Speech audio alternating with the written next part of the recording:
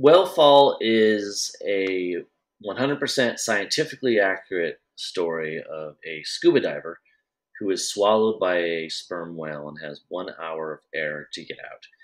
So that's kind of the elevator pitch. Sort of what's going on beneath the hood is that the diver has been searching for his father's remains, and that's when he gets swallowed by the whale. And in the whale's stomach, where most of the book takes place, injured and breathing methane and hallucinating, he begins to conflate his dead father with the whale and begins speaking to the father through the whale. And only by sort of reconciling with his father will he have the tools to possibly escape.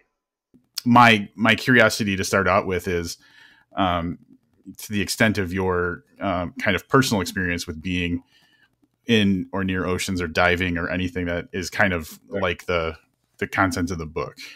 Yeah. So yeah, I grew up in Iowa. So all there were ponds, and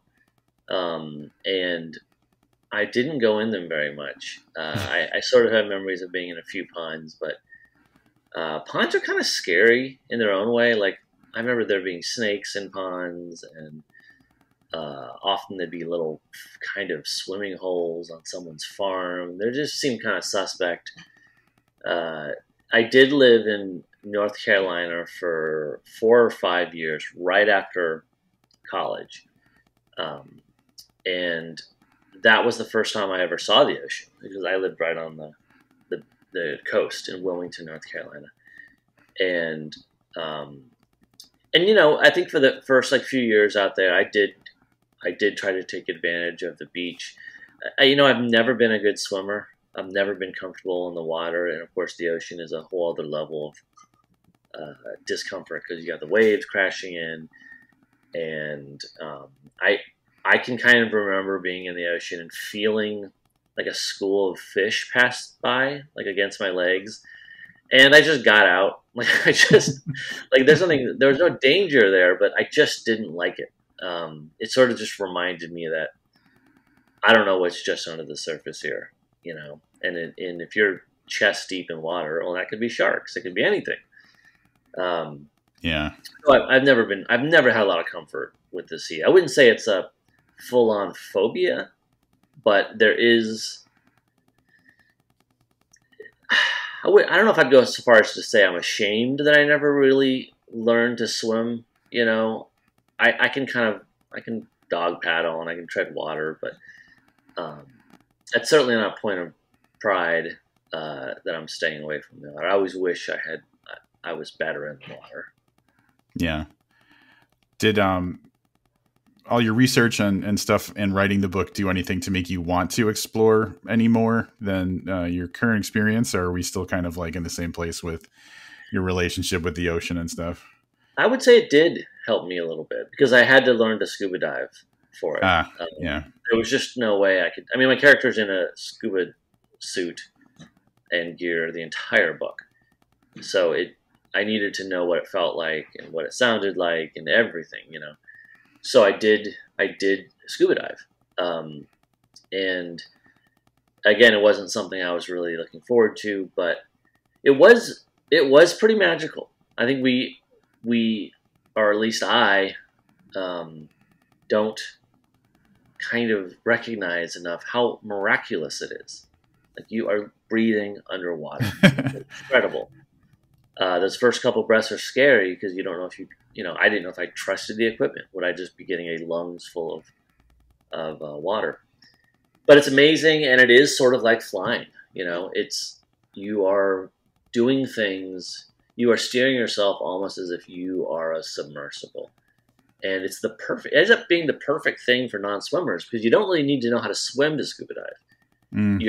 You've got your BCD trigger. So that's kind of taking you up and down, and then you just sort of steer with your legs. And it's sort of the ideal situation for someone who's not a good swimmer. And it did make me want to do it again. So I assume at some point I will scuba dive again. So at least there's that. That's good. Yeah. And That makes me think about, so I know a guy who's like a scuba, him and his wife are both like scuba instructors, and they're, really into that world. And between them, and I have a high school friend who lives out in like Berkeley, who lives on his sailboat and just loves being out on the water. And when I think about the two of them, it's like they almost have like a different relationship with reality than like maybe something that I can understand. Like they have access to a world that I never look at, I never think about. So, and I feel like you kind of pulled that off with the Mitt character in this book, where he just had an entirely different viewpoint of reality or the world that we live in because of his experience diving and being, in or near the ocean and stuff like that. Yeah, like we're I mean, the dry land of the world is the tip of the iceberg. Like most of Earth is beneath the water. So that's kind of the real world. We're sort of the anomaly living out in the dry.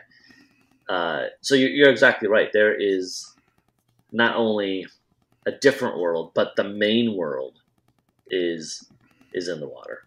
And so people who are privy to that world, it's almost as if they're communing with aliens or ghosts or an entire another plane of existence than the rest of us are. Yeah. So for people listening, Whalefall, the main character is Jay, who is a young man whose father had recently passed away. His name's Mitt, and was a legendary diver in California. And so, like you already said, the whole book basically takes place in this one dive that Jay does. But yeah, so as the book goes along, Jay was so we flash back. There's what's happening now in the present time, but you're also flashing back to Jay's kind of contentious relationship with his father throughout his childhood. And I think one of the things that I really enjoyed about the way it's written, the way it plays out, is there's almost like we don't get it. Like Jay didn't really maybe get it the way that his dad got it. And it's hard to kind of see that in a different way. There's like kind of a revelatory kind of understanding where a lot of people take advantage of the ocean or nature or whatever. But once you really understand it, you want to protect it. You love it. You are kind of like reverent of it in a way. Yeah. And so that was a cool thing that you played with in the story. Yeah. It's almost like Mitt, who is very vocal about his antagonism toward religion. Really, it's almost like his religion is the ocean, his gods are the whales and other creatures, and he was trying to introduce his son to that religion and just did it very poorly. He's like someone trying to push the religion on someone else. It doesn't really work like that. You have to find something in it that you connect with, and that doesn't happen to Jay until he's been swallowed by a whale. And then, only then, does he start to understand, as a matter of pure survival, what his father was getting at. Like what are the sort of non-religious but still spiritual elements of the ocean. Right. And like, I want to go in two directions with this conversation, because obviously I want to talk about the father-son element, because there's so much there, but also I want to talk about the whaley stuff, because that's intensely well done too. So I'll dip back over to the sea life part of it, the dive part of it.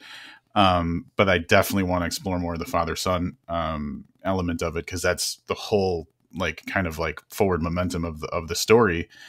But so the book starts out, Jay is going to go on a dive where his father went into the ocean and ostensibly took his life after battling cancer.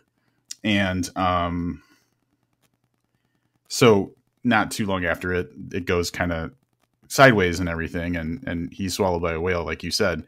And one of the things I noticed at the very beginning of the book, where I was like, this is just going to chew my nerves up, is that the way that you wrote it, the present tense chapters have, or the present tense, the chapters that take place in the present have the PSI reading of like the air tank as like the chapter name. And I was like, this is just going to destroy my nerves. This is going to like kill me with anxiety. But I was of two minds of it. I was like, is he doing this to create like a baseline of tension, or is it just something that's so like on present of mind with a diver that like that's just what they would be thinking at that moment? So, Yeah. Or was it both? Well, yeah, it was both. And it's amazing how much form sort of affects function in all my books, but particularly this one. Because as a diver, you're always going to be hyper aware of the PSI of your tank, more or less how much air you have left. And I wanted that to be ever present in the same way that if you were a diver, you'd always be kind of glancing at it. So that led me to want to create short chapters. And typically I write books that have somewhere between, I don't know, normal size chapters and kind of long chapters. I tend to be a denser type of writer. So I've never done anything that where my chapters are, 1 or 2 or 3 pages long. But I wanted to do that so I could have the constant ticking down of the PSI. And that created the whole pace and structure of the book by accident. Like that made me realize that, okay, I'm going to have these bite-sized chapters. This is going to also now permit me to jump back and forth in time with regularity, but never very long. Like these aren't 20-page flashbacks. They're 1 or 2 page flashbacks. So it created this whole rhythm and pattern that really began to mirror sort of the mindset of the character particularly once he's swallowed. He's really, as you would be, kind of panicking, and his mind is kind of spinning between what's happening now and things he might be trying to remember that would help him get out of this. So yeah, the PSI thing really led to a lot of how the book was written, really. Yeah. That, and then like switching to a flashback, which it wasn't necessarily like one and then the other. Sometimes there was multiple chapters of, the dive, and then it would jump back to a flashback depending on what was going on in his head. For me as a reader, the chapters that were the flashbacks, it was like I got to go up for air and get away from that claustrophobic feeling of not only being, in the perspective of someone who's been swallowed by an enormous animal, but also a person who's worried about their supply of air. So going back to a flashback was like, ooh, I can relax for a second. It was almost like a physical change in like the way that I felt when I was reading those parts. Totally. It is intentionally like getting a quick breath of air, but then you're right back down again. Yeah. Yeah. It was really cool. So in your kind of afterword or your author's notes at the end, you acknowledge like the extent of all the research that you did, and like the people that were helping you, the experts that you got to access and everything. Like, was that, I would find that terribly challenging. And there's probably one really strong reason that I'm an author is that that is intimidating to me, but I could see that there would probably be a lot of fun in hitting someone up with an email and saying, hey, here's where I'm at. What if XYZ? Yeah. And then like having them explain to you, no, this is impossible because of this. Was that more of the fun part of it, or like a slog that you had to get through? Well, I've come over the years to really love research. I do a ton of research on most of my books. Every once in a while, there's one that doesn't require much. And I've found the reason I've come to love it so much is that I find that the research changes the stories and the plots radically. Once I dig into the research, I find new ideas, and it really positively affects just the story of the book. This was a really dramatic case in which I could come up with nothing because there's no books about this. There are books about sort of whale behavior and stuff like that, but there's nothing. I can't write a book about what happens inside a whale because there's nothing to tell me. So I had no choice but to begin with whale experts, and I couldn't even just email a whale expert for some facts. Like I needed to sit with some whale experts for a long time and talk about a lot of things. And it was like, it was almost as if I was inside the whale myself and I had a little flashlight, and I'd point it somewhere and I'd be like, okay, what's over here? And my experts would say, well, that's this. And I'd say, what does it feel like? What does it smell like? What does it, can you touch? What happens if you touch it? What's over here? What if my diver crawls this way? And so painstakingly, slowly, I would start to understand the geography of the whale through their descriptions and through photos and through diagrams. They would draw me sort of live over Zoom. And there was no way to come up with even a ghost of a plot until I stumbled across plot elements with them as they sort of took me on this guided tour over a few months. And it was usually me prodding them with questions about things that they knew about. And they loved it. That was the key. If they had hated this, the conversation would have been over very quickly. Yeah. And I used a lot of experts in a lot of different realms, but I had a core 3 whale experts that I used constantly. And they were just very excited by the concept. It really got them thinking creatively too. They knew the inside of the whale's best as anyone alive, but they'd never thought about certain pieces of anatomy in the way I was asking them to think about. This piece of, the throat. Could someone hang on to it? Could someone hold it? Well, what would happen if they held it? And what would it feel like? And could you find this certain tendons or whatever? It would go on and on. And piece by piece, I began putting together a plot because my diver was only going to have about an hour of air. I basically had to know. The book was doomed or destined to be a real-time story. So I needed to know what was happening every minute of that book. And I couldn't really start writing it until I knew everything. So it was a long upfront process of learning everything before I could really get to writing it at all. Yeah. And you made a good point. And it's something that I think is acknowledged by Jay in the course of the book, is that there's really not someone who's been fully swallowed by a whale and then come out to tell their story. So yeah, you can't just copy and paste something from, something you read in a news article. You can get so far and then it's conjecture. So I guess artistic license has to take the wheel here and there at some point. Yeah, I guess I would imagine that the people that you were relying on had a kind of like, well, our best guess is this would happen in certain parts of it, right? Yeah, I mean, the biggest allowance they gave me was just that sperm whales are truly one of the most mysterious animals on the planet. And so they would sometimes comfort me by saying, you have a little bit of license because even we aren't 100% sure on how all these things work. But my goal was to be as 100% accurate as humanly possible. Because that was the whole fun challenge of it for me. Mm-hmm. And, I had some of these people read the drafts of the book, and I had diving experts read drafts of the book. So everything has been checked and double checked within our human ability to be accurate. But this has never happened to anyone. You read the headlines about people being swallowed by whales. Occasionally, they'd be like a viral video or something, but those headlines are completely misleading. Most whales and the whales that show up in these viral videos are baleen whales, humpback whales. They have tiny throats. They're the size of soup cans. There's no way these are swallowing you. Occasionally, people will get mouthed by whales and sort of immediately spit out. But no one, I'm reasonably certain that no one has ever been swallowed by a whale. But it's possible. If it was a sperm whale, it's possible. Is it weird that it's comforting that most whales that we would encounter couldn't actually swallow us? Like, you saying that made me feel like, well, at least I'll likely get spit out.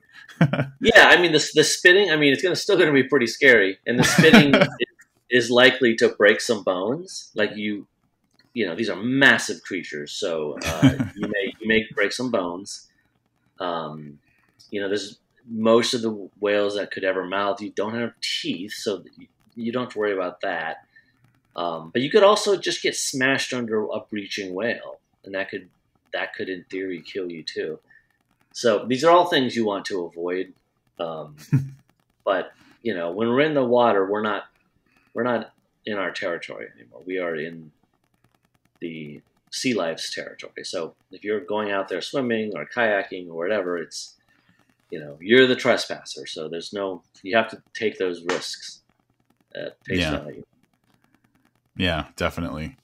And we don't necessarily know, unless we are kind of like seagoing people in general, what the danger is, maybe. But so I'll give an example. I was visiting my friend Sean in Berkeley, and I've never been on sailboats or anything really in my life. And we're sailing out of the harbor, and we're heading toward like the breakwater thing, that like line of rocks that breaks the water. And he just like stops doing stuff, and he's like, I'm going to tell you what to do, but you have to navigate us through this. And I was like, the fuck are you talking about? And he's like, you're taking over, man. You have to do this right now. Do it right now. And he wouldn't help. And he's like, if you don't do this, we're going to hit those rocks. And all of a sudden, like, I was panicking, and I was like, this is like a crazy situation. And he guided me through it. And he's just kind of like a weird dude like that. But, I was like, oh, we're out for a nice stroll around the bay, and this is totally safe, and this is a fun, exciting thing. And then he introduced this element of like, oh, like there's some real scary stuff that could happen if we're not responsible and we're not aware of what we need to do. We don't do things the right way. So that was one of my quick. And then we were sailing at night in the bay, and he's like, yeah, those big tanker ships have like one light at the front and one light at the back. So you could accidentally run right into the side of one and not even realize it. And I was like, oh, there's stakes that I never thought of before. And so I feel like a lot of people who aren't in that world and have that reverence for it don't even realize what the dangers really are. Yeah, you could be swimming and come across like a baby whale or something. And they're peaceful animals. They have no interest in hurting humans. But if you got hit by the flap of their tail or fin wrong, they could shatter your bones. And not to mention with sperm whales, their echolocational powers are so strong that if they sort of clicked at you, your body could go numb. There's stories of divers who were clicked at by a baby whale, and they, their arms were essentially dead for hours. Like, these are just beings that have almost these supernatural powers. But they're friends of us, really, but they don't operate like we do in any way. Yeah. Another element that we touched on a little bit was, and you said it, was basically this was going to be a real-time story, because when we're with Jay in the whale and going through what he's going through, there's a literal clock counting down. So the book takes place over the course of, for the most part, like an hour and a half or 2 hours total. And I love that kind of story. I love it where it all just happens all at once. So the first thing I think of is, I think I actually have it on my shelf. Survivor Song by Paul Tremblay is a book that takes place over the course of like 6 or 7 hours in this weird kind of, extreme rabies outbreak. And the thing I love about those types of stories is that there's just constant forward momentum. And you stay, like, you never get a break, really. So your flashbacks, to a degree, were like you said, that quick breath of air, but then you're right back in it. But the pacing feels like it's just constant momentum. Like, the brakes are off and you're hurtling toward the end. So, and you said that you typically write kind of more dense stuff. So was this kind of a departure from your typical pace?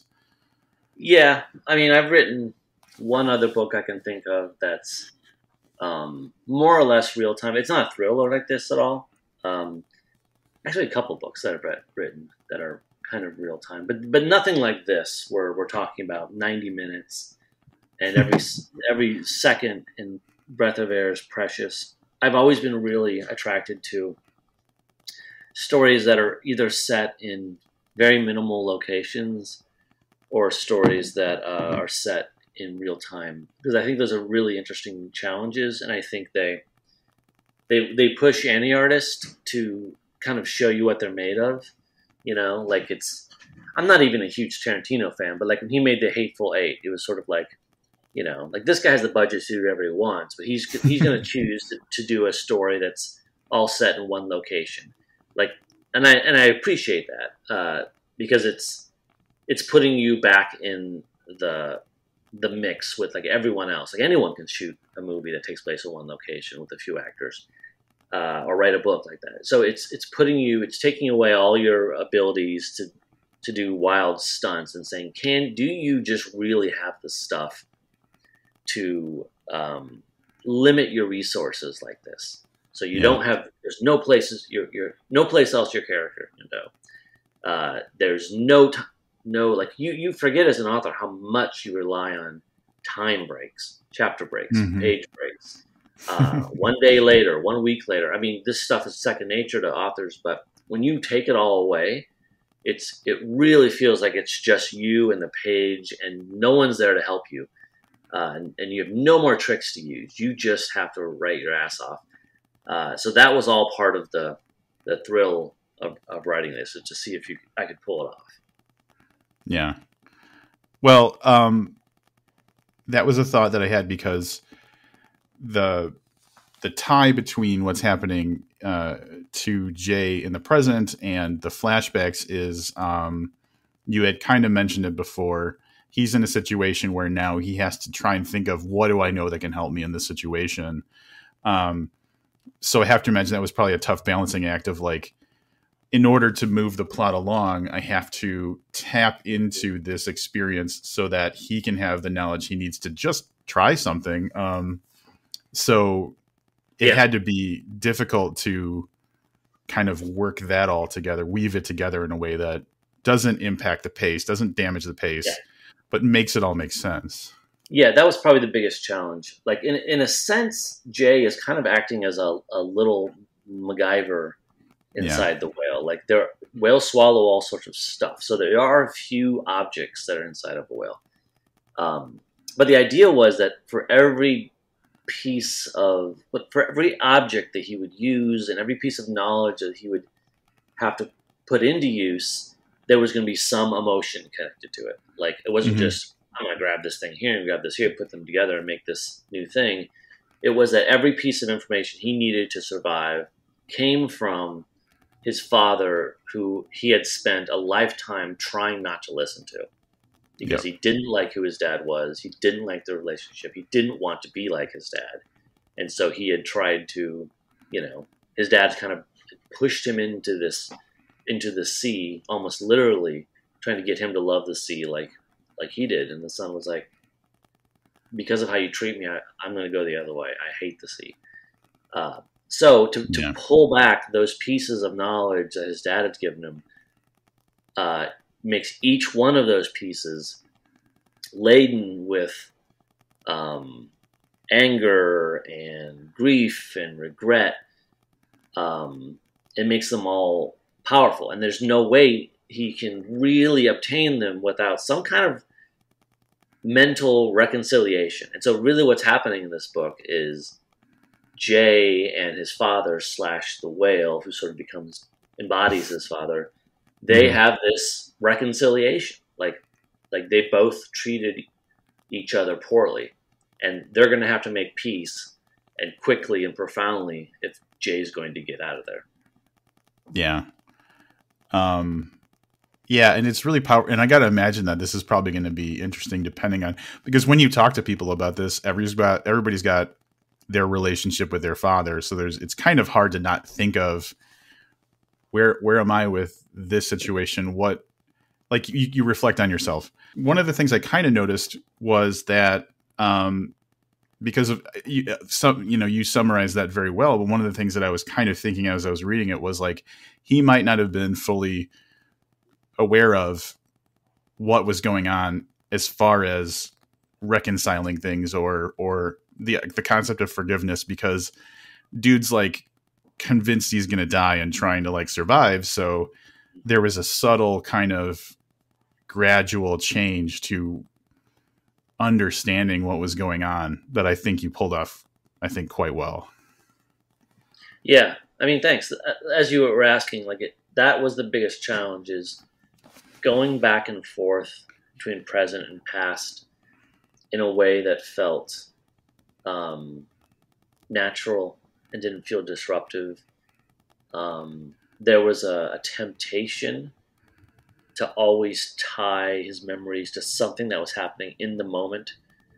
Like, I don't know, let's say he picks up a piece of glass that the whale swallowed, and then he's going to have a memory about glass. That does happen in the book, and this was something my editor and I discussed during the editing phase. But it felt a little false to me to always have there to be a launching pad like that.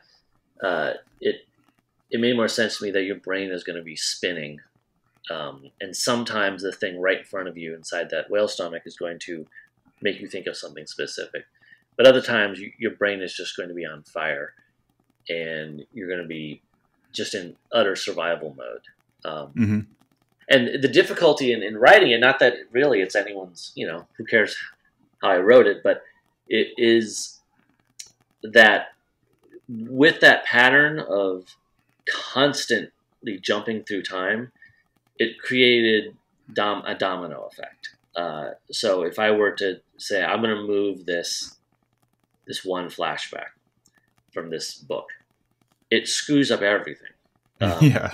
Because it's the pattern of past and present gets thrown off. All the weight of all the sort of balances you put in gets thrown off.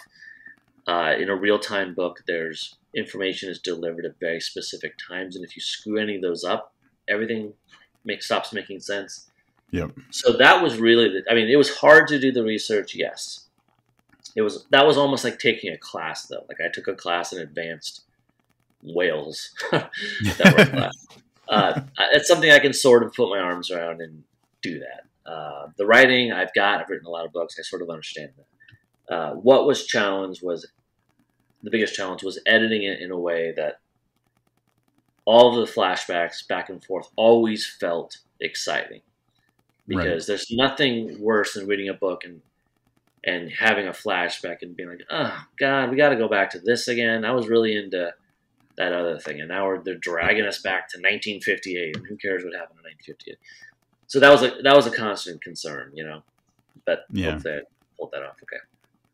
No, I think it was one of the strengths of the book. And then, so speaking about where the book came from originally, and tying it into the fact that we're talking about the father-son thing, reading in the stuff you wrote at the end of the book, you had seen one of those viral videos of kayakers or whatever. So my impression finishing reading this book was, this guy's got a lot to talk about when it comes to family and father-son relationships.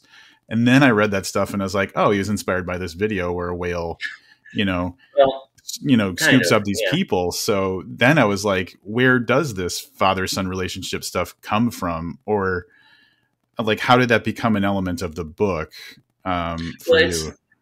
Neither answer is wrong. It's all stuff. Like all my books, I've come to really think about my books as usually a cross between two ideas. Sometimes it's more, but generally it's almost two. And sometimes that will take me decades. I'll have a concept, and then I'll think about it year after year after year. And then one day I'll stumble across a second concept that crosses with it. And it's almost like two things hitting and making a spark. And in the case of WHALEFALL, it didn't take decades or years. It was almost instantaneous. I had, when I heard about the viral video, before I'd even seen it, I had the idea for the book. But then, in theory, it could take years for me to figure out that element that crosses with it that makes it a book and not just a note. And for me, that was this family relationship, which is something that's always kind of lingering in my head. Just, we've all got our sort of, personal obsessions that are based on things in our past or just things we're interested in. and I'd written about kind of complicated um, parent-child relationships before, but I'd always done it in a sort of obscure way, kind of going around it a little bit, and it worked. But I found the premise of this story when I came up with it so immediately powerful, and I thought to myself, I cannot believe no one's ever done this, written this before. Yeah. And I think this is going to activate people's brains in a way that few premises do. I think there's something in our primordial brain that remembers when we used to be a being that had to worry about being swallowed and eaten by things. And certainly the idea when I had it just set my brain on fire that whole night when I came up with the idea. And so I wanted to match that with something equally simple and powerful, and so I didn't want to overthink it, because the guy swallowed by a whale is such a simple, powerful concept that is so like essential to us as humans that it's in the Bible, it's in myth and story and lore and Disney movies, and Yeah. so I wanted to match it with something simple, powerful, and to me, that was this father-son relationship, which just spoke to me in a really immediate, strong way. And I thought I could just write the hell out of it, right, not around it this time, but right through the center. And I just was banking on the simplicity of it in a way. Yeah. Yeah, you really just bore down on it. And there was I'm the type of person who, with the media that I consume, there's certain things that I feel like I have to be prepared for if I'm going to go into this thing.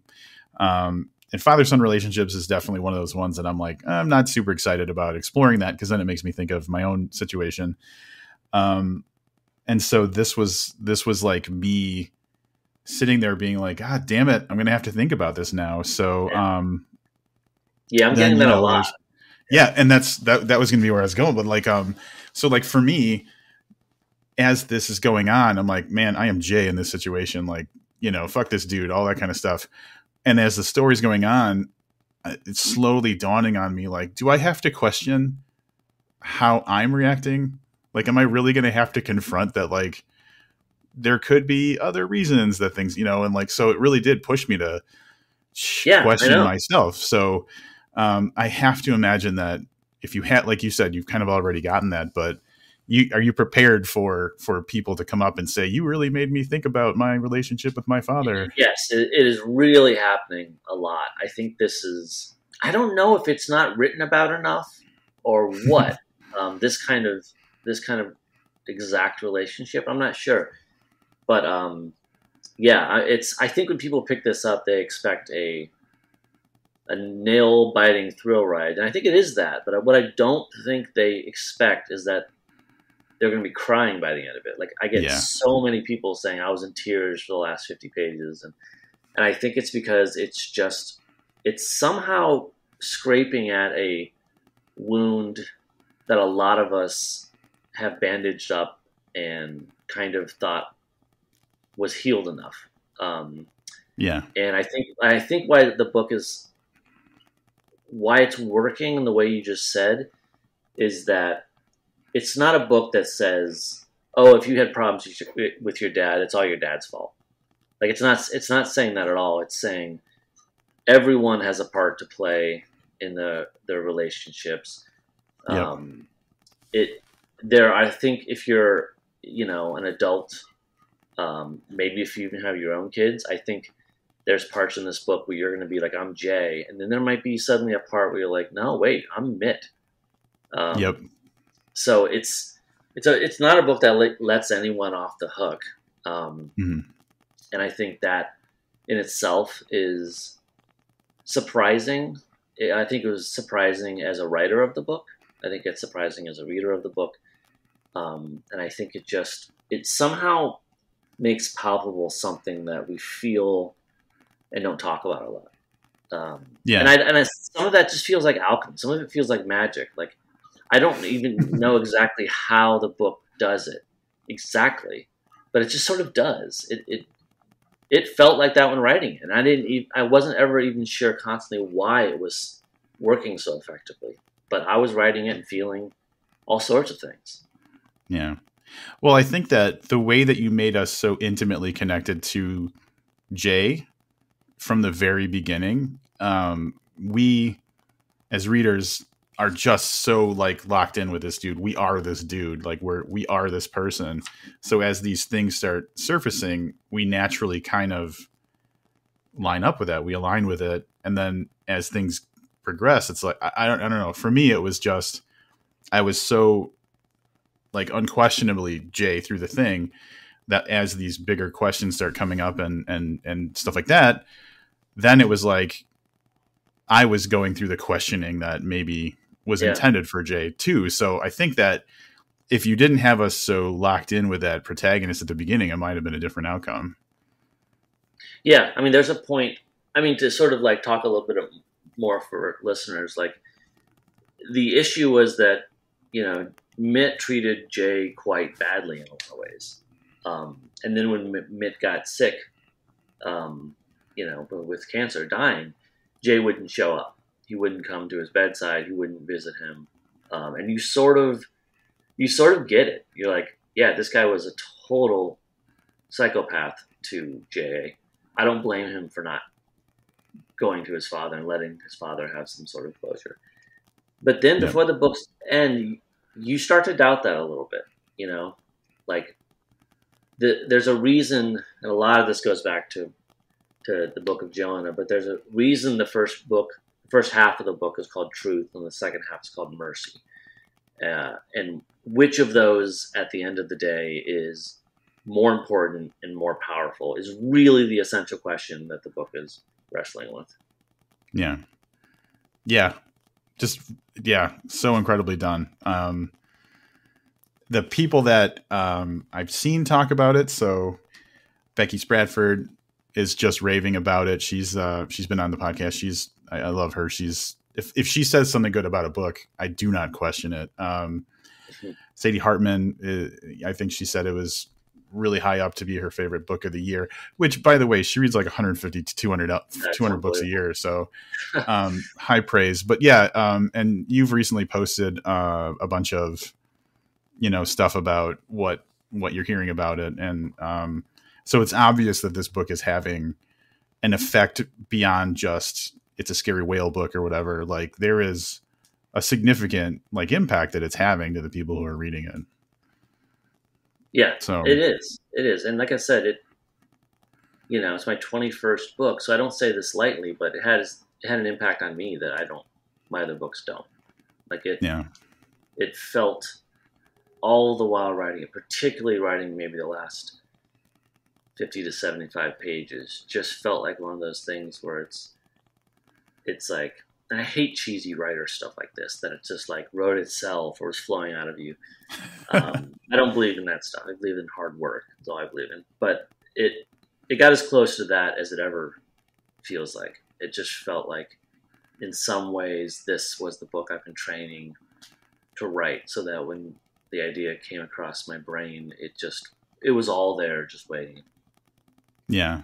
And it's funny because it almost feels like the premise of the whole book paints you into a very tight corner.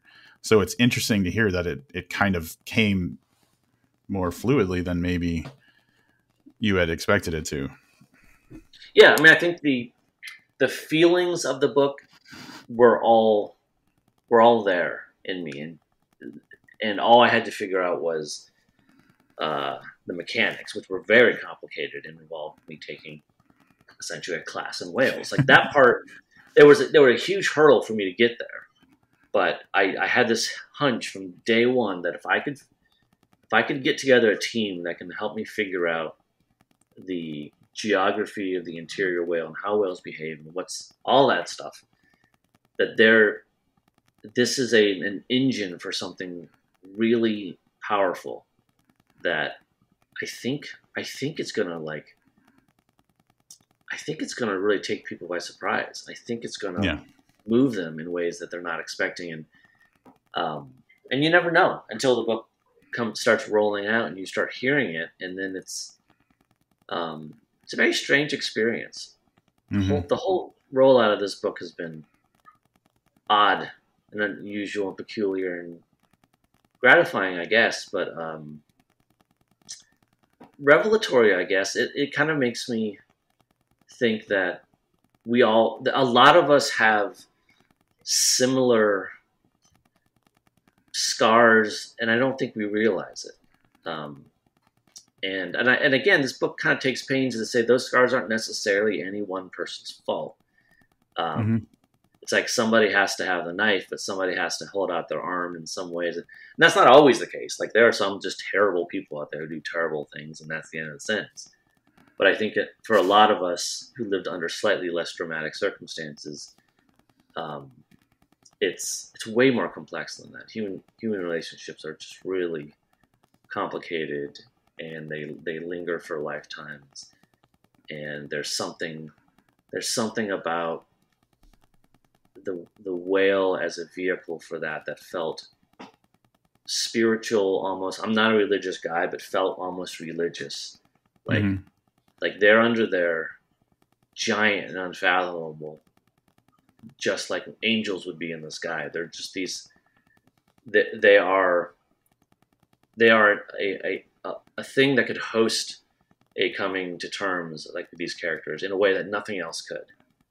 And the fact that it's all real and that it could all happen, it's kind of amazing. Yeah, and then I like that central kind of thought of the two different things, the truth and the mercy, right?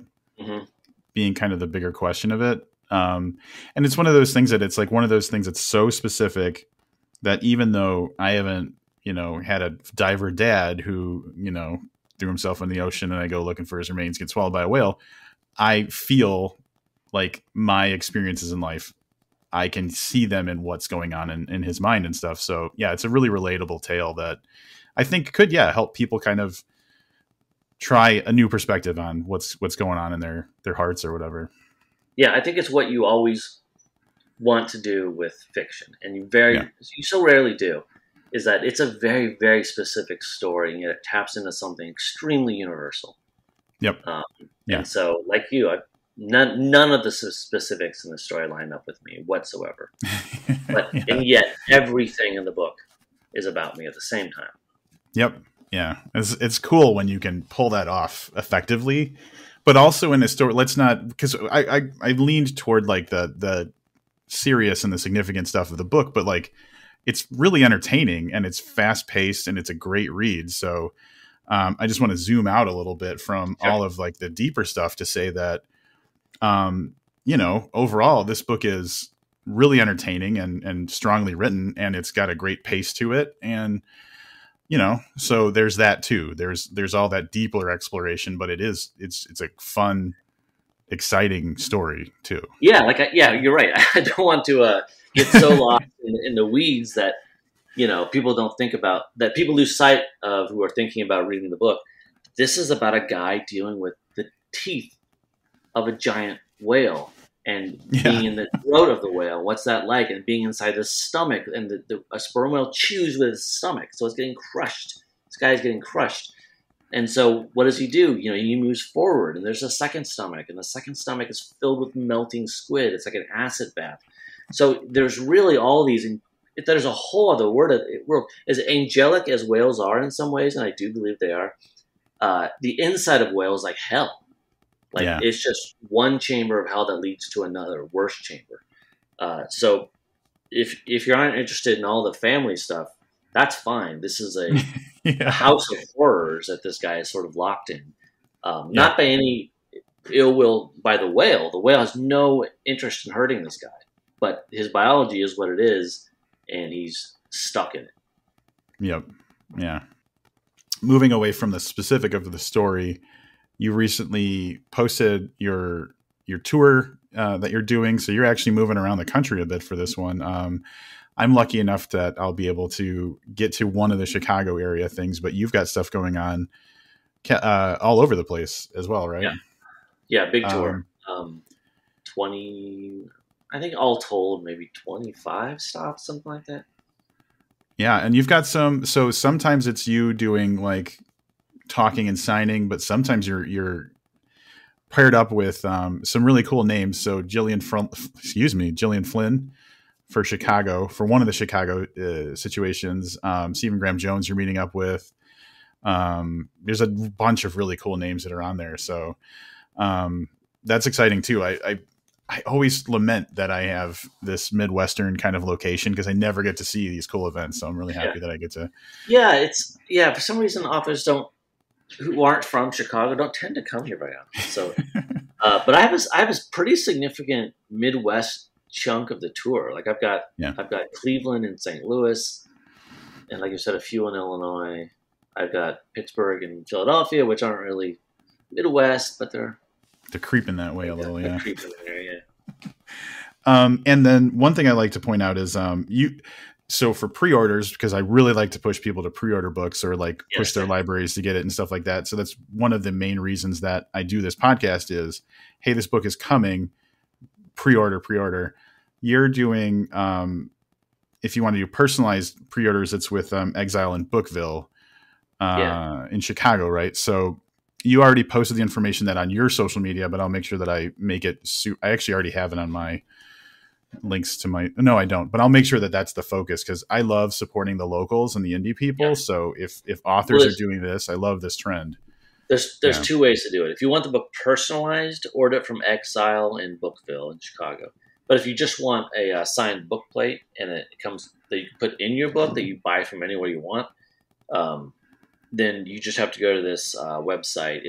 You'll find it on my socials, but there's a website that's hosted by Simon & Schuster that it's very simple. You just enter your data of your address and stuff, where you bought your book, and they'll send you for free a signed book plate and a signed bookmark. So kind of regardless of where you order it, you can get it signed. It's just for pre-orders. So once it's on sale, then there's that deal is off. You can always order from Exile. Cool. Yeah, I'll definitely make sure that that's something that people, because that's always nice to have. It's nice. It's nice to have the signed stuff. I like having the signed stuff. So cool. Well, I definitely want to thank you for taking the time. I had a real rocky road of getting you on here because I completely lost our correspondence, and I've had a lot rockier, so that was fine. That's great. And good luck on the release of WHALEFALL. I'm looking forward to at some point shoving a book in your hands and being like, sign more than it already is along your tour. And I just appreciate your time. It's been great talking to you and learning more about this book. Yeah, come to the Gillian Flynn thing if you can. I'm gonna be doing this really cool. I think it's cool in a way, sort of like presentation that has like with a slide presentation, like the history of people being swallowed, and it's kind of neat. There is probably going to be. It was supposed to be in the tour, and then had to get postponed because of renovations, but. There was going to be an event at Shed Aquarium. Oh, wow. With actual whales there. They ended up having to renovate that space. So that event is going to happen at some point, but it'll be next year. I have no idea when. So there's that. If you somehow don't make the Gillian Flynn, at some point next year, there'll be an aquarium event. Very cool. Awesome. I didn't even mention the beer. There's a beer. I'll post about it because I got to let you go, but I'll put it in my post. There's a whole beer that exists for this too, which is pretty cool.